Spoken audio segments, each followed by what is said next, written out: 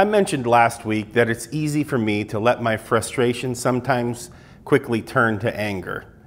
I have an especially hard time when things don't work the way I think they're supposed to. Like when I'm working on my car or fixing something around the house, I want things to work the way I think is right the first time. Like when I'm laying on my back in the driveway under the car trying to get the oil drain plug put back in or get the new oil filter lined up so I can tighten it up. If the threads don't line up perfectly the first time or it gets cross-threaded, I get angry quickly. Or things with technology can frustrate me really fast. I have an Apple iPhone, an iPad, and an Apple laptop, and they have all sorts of features that make them work together really easily. One feature is called AirDrop, and I can use it to immediately send a picture or a file from one of my Apple devices to another. And it's super handy, and I use it all the time. But every once in a while, it just won't work. My phone or my laptop or something won't show up as an option to send a file, no matter what I try. And when that happens, it usually means that I have to restart the device that isn't showing up. And that happens super rarely. 99% of the time, it works perfectly like it's supposed to. But whenever it does happen, my reaction is to get angry. And I'll be like, this stupid thing, come on, just work like you're supposed to. And I think my problem is the same problem as a lot of people in our world have today. A lot of us have an extreme lack of patience. We've come to expect everything we want, the way that we want it, exactly when we want it, which is usually right now. And it's easy for us to fall into that trap because our culture is set up to make us feel like we should be catered to and have all of our needs met. But the Bible has a lot to say about the value of patience. And like most things that are worth anything in this world, patience is something that we have to work for. It's something that has to be developed because it doesn't come naturally to us. A lot of times, the only way that we end up developing patience is through the painful process of being forced to be patient. Our family went to Disneyland a few years ago, and the newest ride there was this ride based on the movie Cars. And we had never been on the ride before, and it was awesome. It was super impressive how they created this ride and made everything feel so real. And we went on it several times over the course of the days that we were at the park. On the last day we were there, we had made this plan.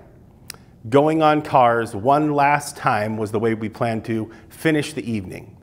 But just before we went to get in line, it started raining, and then the lightning and the thunder started. Since part of the ride is outside, they closed it because of the lightning in the area. So we were all disappointed, and well, we figured, well, we missed our chance.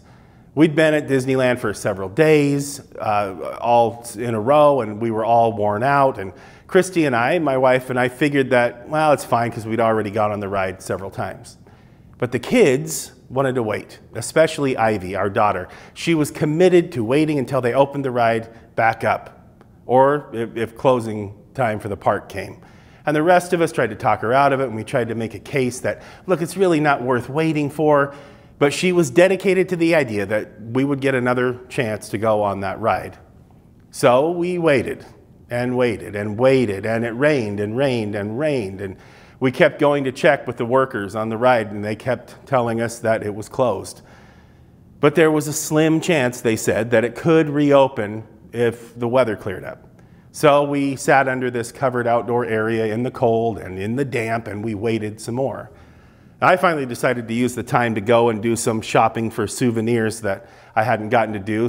And when I got back after that, my family was still waiting, and they looked miserable. They were sitting kind of slumped and defeated. We'd waited over 2 hours already, and it was only about 30 minutes before the park closed. The window of opportunity was almost shut, and we were exhausted. Finally, Isaiah, our son, went to check one last time to see if they were letting people onto the ride. We didn't have much hope. But after a little bit, he came running back saying, it's open, come on, let's get on it. And so we almost didn't believe him at first. We thought he was making it up, but we jumped up and we gathered all of our stuff and we ran to get in line, but there was no line. Everyone else had given up. Nobody else was as patient as we were. So we walked right onto the ride, and in fact, we got to go on it 3 times in a row because there was nobody waiting to get on. We just went time after time. They kept sending us through over and over again. Ivy's patience and perseverance had paid off, and the rest of us had been forced to wait. And the waiting was miserable, but it ended up being worth it in the end because we got something better even than what we had hoped for. And since we last left Paul, he has been waiting. Claudius Lysias in Jerusalem didn't know what to do with him, so he had him sent to the Roman governor Felix in Caesarea. Felix didn't know what to do with him either, so he kept Paul in prison, but met with and talked with him regularly. But we see just how patient Paul has been when we read Acts 24, verse 27. It says, when 2 years had passed, Felix was succeeded by Porcius Festus. But because Felix wanted to grant a favor to the Jews, he left Paul in prison. So thanks a lot there, Felix. He makes Paul flounder in prison for 2 years, and then he just leaves him there when he moves on. Paul is undoubtedly learning some patience here because he's being forced to be patient. But in the following few verses, we're told that this new governor, Festus, is a guy who likes to get things done. 3 days after he gets there, after he comes to Caesarea, he travels up to Jerusalem to get to know the people of his province. And in Jerusalem, things haven't changed much in the past 2 years. The Jews immediately ask Festus to return Paul to Jerusalem to stand trial. And then they also still have this plan to ambush and murder Paul as he's being transferred back to Jerusalem. Festus spends 10 days in Jerusalem, but he tells him, hey, if you want to accuse Paul of something, you're going to have to come down to where he is. Then the day after he gets back to Caesarea, he convenes a court and he calls for Paul to be brought in. This guy does in like 2 weeks what Felix hadn't done in 2 years. But as the next part of Paul's story unfolds here, we're going to see something. Yes, he's been patient, but soon he's going to be wrapped up with some pretty rotten people. And we see that as followers of Jesus, we are not of this world, but we have to be in this world. And being in this world means having to deal with some pretty ugly things sometimes. Just like Paul, it meant we'll be under the authority of some people that we don't like. It means that a lot of people won't understand us. They won't listen to us. They won't accept us, won't know what to do with us. It means that some people will hate us. Some people will love us. Some people will help us. And some people will do anything possible to stand in our way. But as followers of Jesus, we can be patient and know that it's not all up to us and that God will watch over us.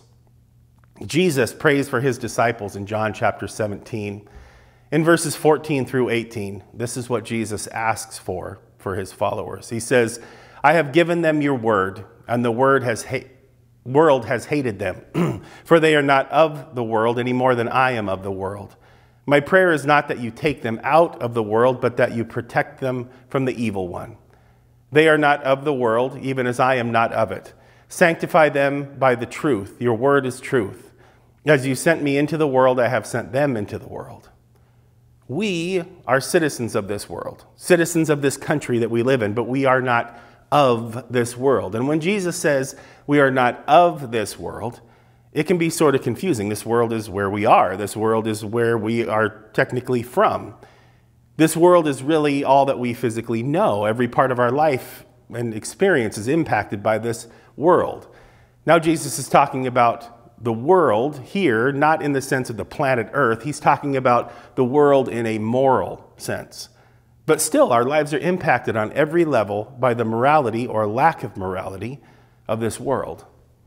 And while we talked last week about how we don't fight with the same weapons that the world does, we still have to navigate the systems of this world, just like Paul is going to have to do here. Paul has had conflict or disagreement with all sorts of people throughout his ministry, but the people he's dealing with now, they're a little more powerful. He's faced the Sanhedrin, the Jewish ruling council. He's faced a Roman commander in Claudius Lysias. Now he's faced 2 Roman governors, Felix and now Festus. But Paul's about to step into some pretty deep water here, and what we see next, and he's going to take a big step up in the hierarchy of the world at the time. The Jews have come to Caesarea and made all sorts of false accusations again about Paul. And they're shown to be false because they have no proof for any of them again. And so the Roman governor allows Paul to defend himself against these accusations again. So let's read Acts 25, 8 through 12. It says, "Then Paul made his defense. I have done nothing wrong against the Jewish law or against the temple or against Caesar." Festus, wishing to do the Jews a favor, said to Paul, "Are you willing to go up to Jerusalem and stand trial before me there on these charges?" Paul answered, "I am now standing before Caesar's court, where I ought to be tried. I have not done any wrong to the Jews. As for yourself, or as you yourself know very well, if, however, I am guilty of doing anything deserving death, I do not refuse to die. But if the charges brought against me by these Jews are not true, no one has the right to hand me over to them. I appeal to Caesar." After Festus had conferred with his council, he declared, "You have appealed to Caesar you will go." Paul knows that if he agrees to go back to Jerusalem, it's a step backwards, and they'll find a way to kill him, for sure, if he does that. He knows that staying where he's at is not the goal, and it's not accomplishing anything, and so he does the only thing that he has left to do, in his power anyway. He appeals to Caesar. I think this catches everybody a little bit off guard. Festus is kind of like, what? And he goes and talks with his advisors, but he agrees. Now we could see this as Paul becoming, impatient, trying to force his way to Rome, or it could be that he sees the opportunity with a new governor who's actually moving quickly on his case here. I think we can see in Paul's situation here that we definitely don't want to run ahead of God. Paul's been patiently waiting in prison for 2 years. But we also see that we have to be ready to step up when the time comes. I think Paul saw the old governor, Felix, as an opportunity to share the gospel, to prepare himself when he finally did get to Rome. And I think he sees this new governor as a gift from God in the sense that he's going to get something done. Paul takes this opportunity to appeal to Caesar and to get himself moving toward Rome. And God often works the same way in our lives too. He might not give us a whole package wrapped up neatly and ready to go. Many times God opens a door for us or gives us a step forward towards something that he is going to open up for us as we go. Right now, both of our kids have their driving permits. And Isaiah, our son, only needs a few more hours of driving with us to be able to get his license. But Ivy, our daughter, is just starting out. And with each of them, we started their driving training by going to an empty parking lot. And we practiced starting and stopping and signaling and parking and a lot of other just driving basics. Then we had them venture out onto roads in the neighborhoods around our house where, the speed limit is 25. And that's about the level where Ivy is at now. But Isaiah has graduated to the rural roads around town and then driving on highways and freeways and city traffic. And we eased them into this so that they would know how to handle the vehicle and the things happening around them on the road. We did it patiently, step by step, to prepare them for driving in the real world. If we had just handed them the keys and put them in the car and let them go right out into busy traffic and on the highways and things, it would have been a disaster. And that's often how God works in our lives too. If we were to see the full scope of the things that are ahead of us, if we were to be given responsibility for something that we had not been prepared for or grown into, it would be a recipe for disaster. Jesus says in Luke 16:10, "Whoever can be trusted with very little can also be trusted with much, and whoever is dishonest with very little will also be dishonest with much." Paul is on a journey. He's been faithful for 2 years, and God has been preparing him. Now God has provided him a chance to move forward, and he's taking it. So as you are being faithful where God has led you so far, pay attention to what he's teaching you and be ready for a chance to take a next step that he might just put right in front of you. If you've been learning and growing with the help of others around you, look for a chance to use what you've learned to help other people grow.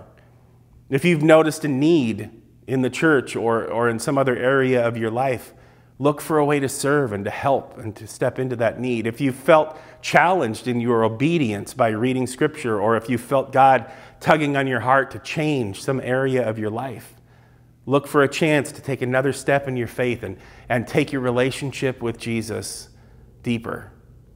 I believe that God will always be working to draw us closer to Him and deeper in our faith. So be watching for the doors He opens in your life to do just that. So Paul has taken this opening to appeal to Caesar, but he still has some hurdles to get over before he gets to Rome. Festus has agreed to send him to Rome, but Paul's still waiting. And the next event we see here in the book of Acts is that the reigning king of Judea, Herod Agrippa, and his wife Bernice come to pay respect to the new Roman governor. And Agrippa is no real king. He's allowed to be in that position by the Romans, but Rome is really the ones pulling his strings. So this visit is mostly about Agrippa kind of making nice with his new boss here. So Festus tells Agrippa about all this stuff that's happened with Paul and the Jews and how Paul appealed to Caesar.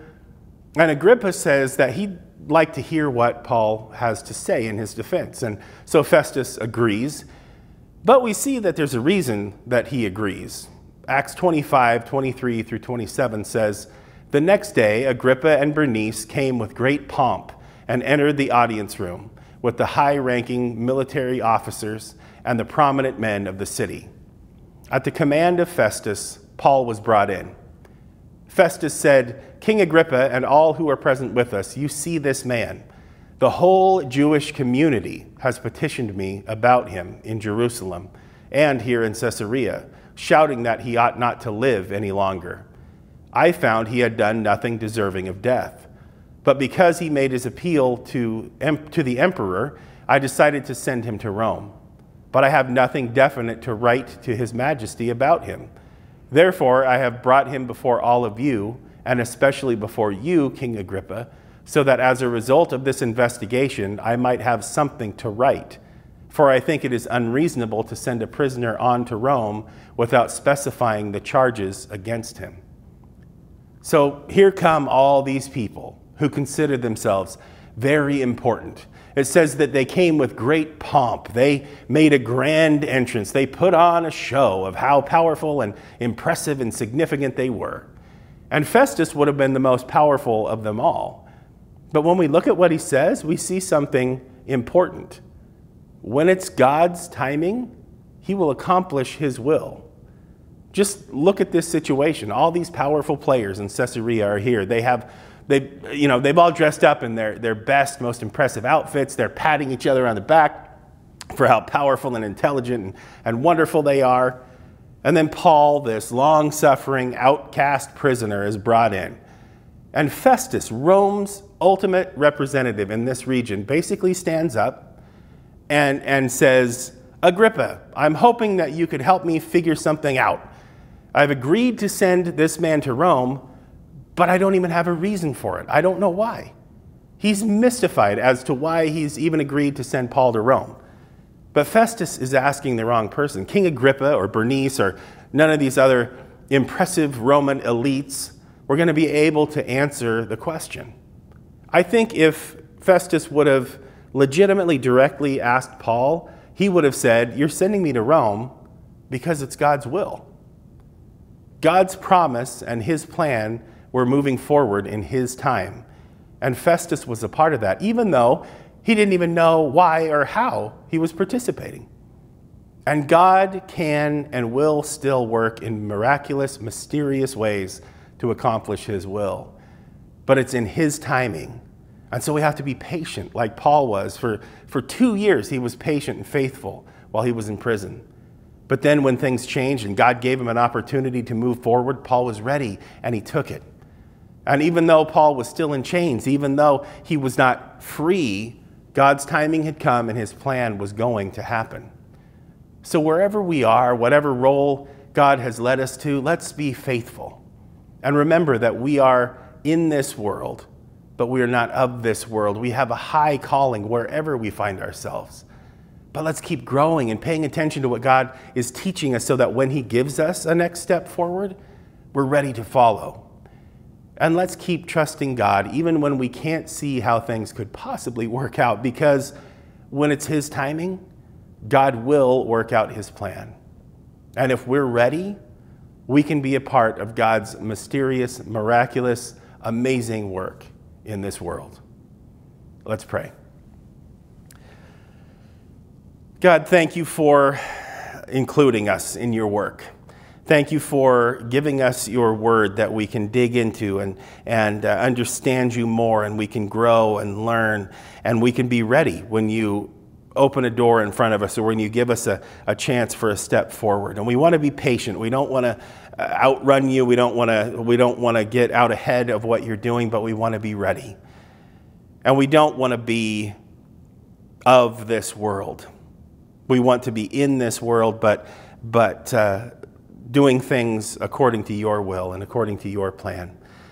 And we ask that you'd help us to be faithful where we are, but ready to move forward when you call, and that you would use us and have us ready for when it's your timing, that you can use us to accomplish your will, because we want to be a part of what you're doing, and we want to be a part of the victory of your kingdom in this world. And we thank you for including us in that, giving us a high calling wherever we find ourselves.